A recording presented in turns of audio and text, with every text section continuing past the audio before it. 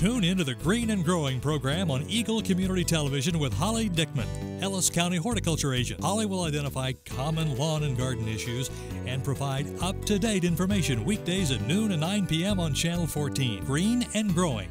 Brought to you by Eagle Community Television and Riedel's Garden Center, a full-service garden center west of Hayes on Highway 40 next to the Bickle Schmidt Sports Complex.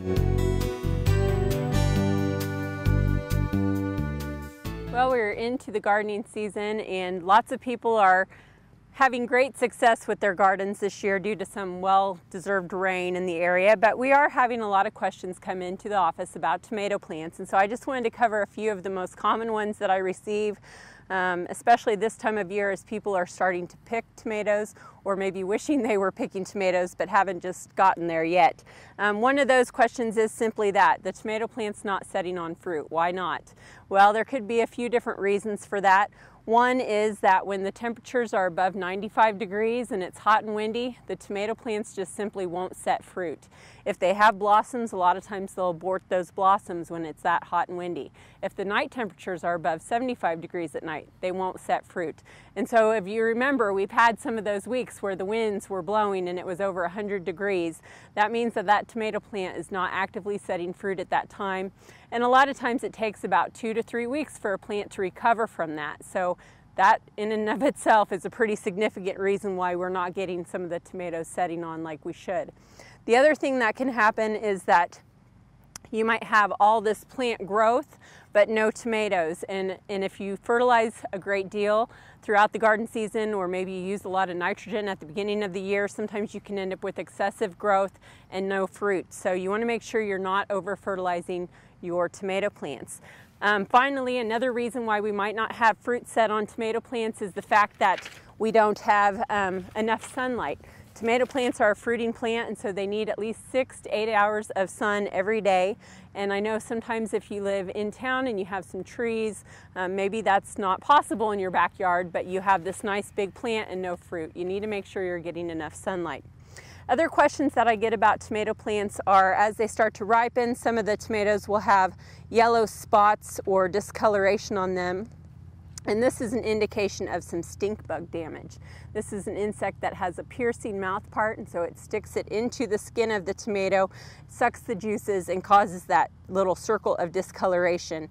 If it's pretty significant, it can be throughout that tomato and cause it to look pretty rough, but it's not something that would actually hurt the health of the tomato. It still can be used, so it's nothing to be concerned about there. The other thing to recall or remember is that stink bugs feed for only a short period of time, so hopefully as this goes on through the season it will disappear and you won't notice as much stink bug damage. So we really don't recommend any treatment for that.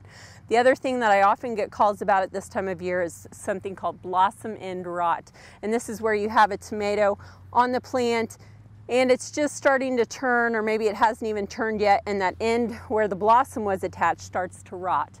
And this can affect tomatoes, but it can also affect peppers, squash, zucchini, pumpkins, things like that. And so, you know, that is caused by a lack of calcium actually in the fruit, not a lack of calcium in the soil, because we have plenty of that in this part of Kansas, but actually as the plant grows, those roots just aren't able to keep up with the requirements of the top of the plant, and so sometimes it'll bypass the fruit to go to the leaves, and you'll end up with some calcium deficiency symptoms, also known as blossom end rot. Once again, that's something that as the season goes on and that root system kind of catches up or recovers, you'll get rid of that and you won't notice it anymore. There are varieties that are more prone to that than others. One last thing to mention on tomato plants is that, you know, the leaves during times of stress will curl, and this is a natural thing that tomatoes will do. It's called physiological leaf curl, and it's just a response to stress. So if we have hot winds, or sometimes even if we have a very heavy rainfall event and keeps the soil saturated for a length of time, that can cause some of this curling leaves. Or if you've hoed the garden or pulled a lot of weeds around the plant and disturbed the root system, sometimes that will cause this leaf curl. Nothing to be concerned about. Once again, as that root system recovers, that leaf curl will go away, or as conditions improve, that will go away. So there are lots of different things that could be happening with tomato plants, but hopefully you'll end up with some nice tomatoes. We have some just starting to set on here at the Ag Research Center in Hays, and as the season goes on, hopefully we'll be picking a lot out of this plot here, and for those of you around town, hopefully you will be as well. If you have questions about your tomato plants, please don't hesitate to contact your local extension office for more information. We have lots of great information at the office and on our website, including fact sheets about all of the issues that I just mentioned. So if you need something in writing or on paper to refer back to in the future, please contact our office for more information. Tune into the Green and Growing program on Eagle Community Television with Holly Dickman, Ellis County Horticulture Agent. Holly will identify common lawn and garden issues and provide up-to-date information weekdays at noon and 9 p.m. on Channel 14. Green and Growing, brought to you by Eagle Community Television and Riedel's Garden Center, a full-service garden center west of Hays on Highway 40 next to the Bickles Schmidt Sports Complex.